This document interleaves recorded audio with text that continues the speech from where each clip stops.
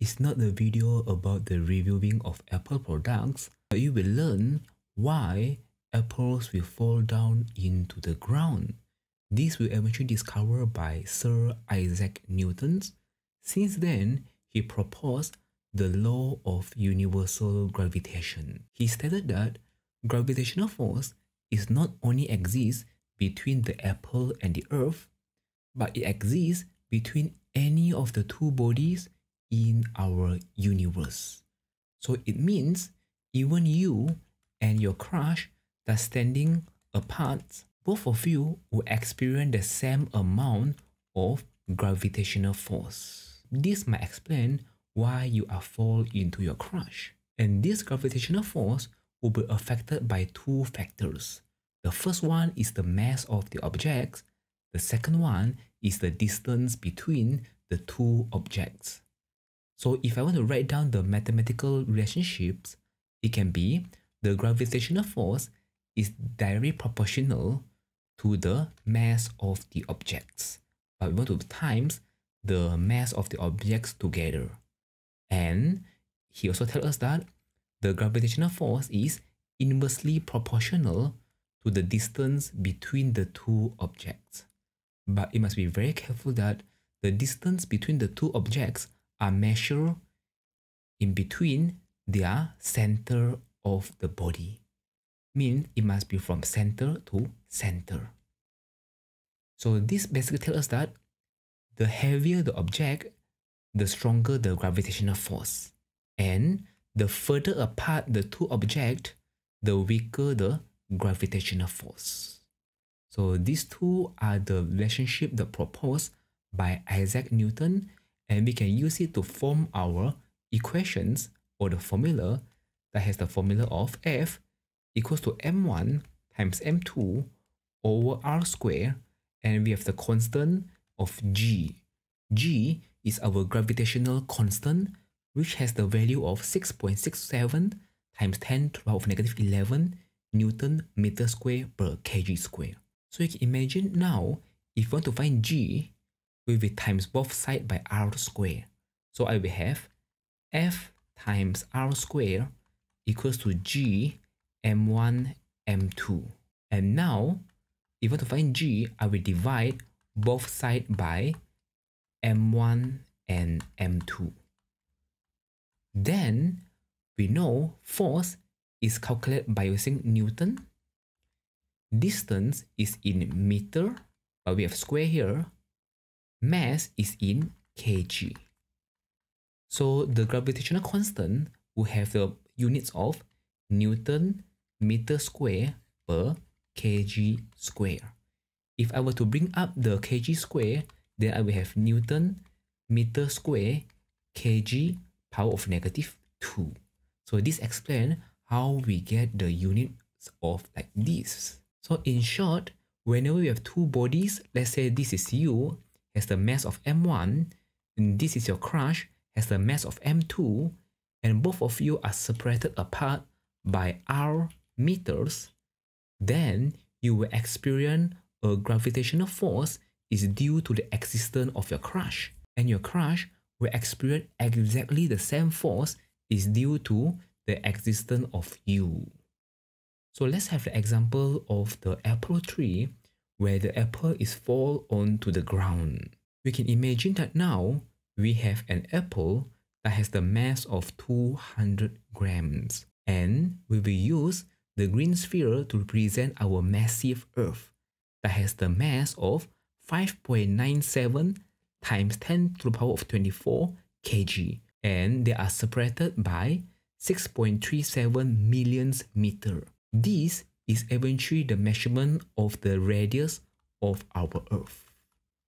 Why we use the radius of the Earth is, you can imagine, we assume our Earth is a perfect sphere, and the tree is on the Earth. So the distance between the center of the Earth until the tree is eventually the radius of our Earth. But why we don't take account the height of the tree is because the height of the tree maybe is about 20 meters. But when we compare 20 meters with 6.37 million meter, 20 meter seem to be very insignificant. So this is why most of the time, when we say about the object on the Earth, we will just take the distance of radius of the Earth. So now we can use the formula that we have learned to calculate the gravitational force that exists between the apple and the Earth. So trust me, press the calculator by yourself so that your muscle memory can get used to those kind of calculations. We know G is the gravitational constant, M is the mass of the apple, the M2 is the mass of the Earth, and the R is the distance between the apple and the Earth. But you must be very careful that the distance here, you must square it, which is the common mistake where the student forget to square the distance. So once you press everything in your calculator, you're supposed to have the force of 1.96 Newton.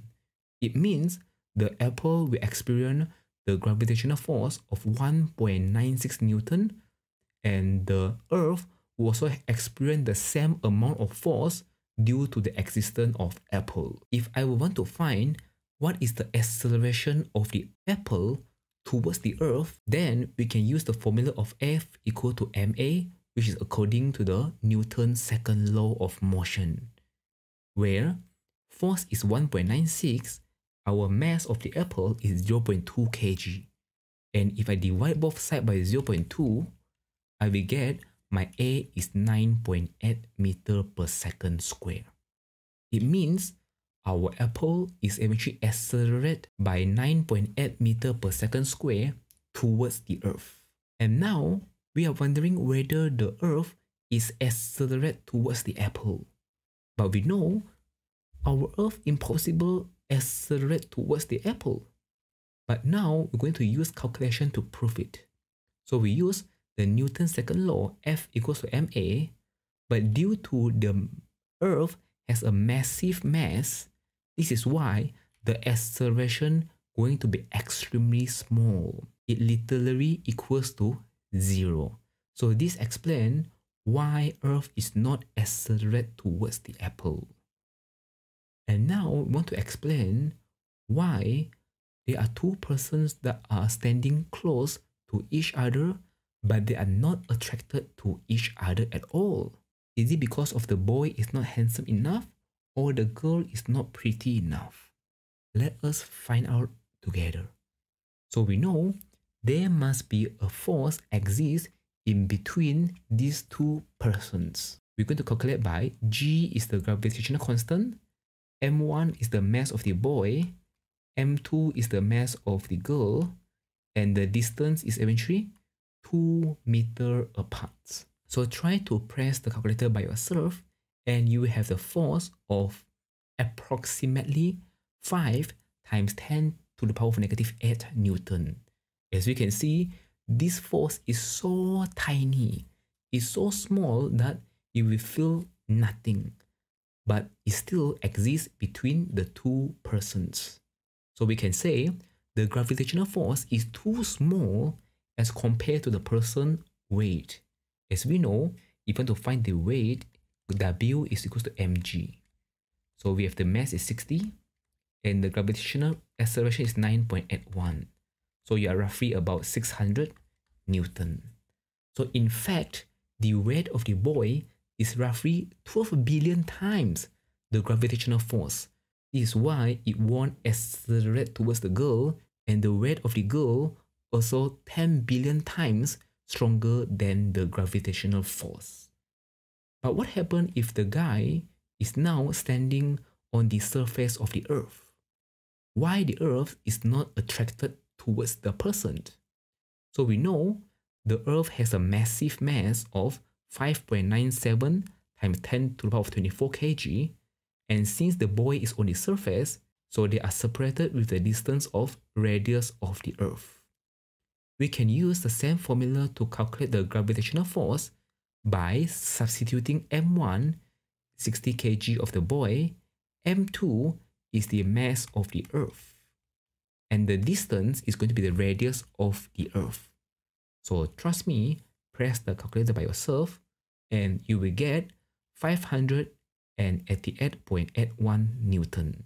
So it means the boy will experience 588.81 Newton of gravitational force, but at the same time, the Earth will also experience the same amount of force. But according to the Newton's second law of motion, F equals to ma, if we divide both sides by m, we can find the acceleration is equals to force divided by mass. So if we want to find the acceleration for the boy towards the Earth, by substituting the force with 588.81 and the mass is 60 kg, then we see the boy is eventually accelerated towards the Earth with the acceleration of 9.81. But in the other hand, the acceleration of the Earth towards the boy would be approximately 0 because of the massive mass of the Earth. Hey, if you want to join my online tuition class, please drop me a message on Telegrams. Or if you want to support us so that we can make more videos like this, the simplest way is just to sharing the video with your friends. Hit the like buttons and consider subscribe to this channel. See you in the next video.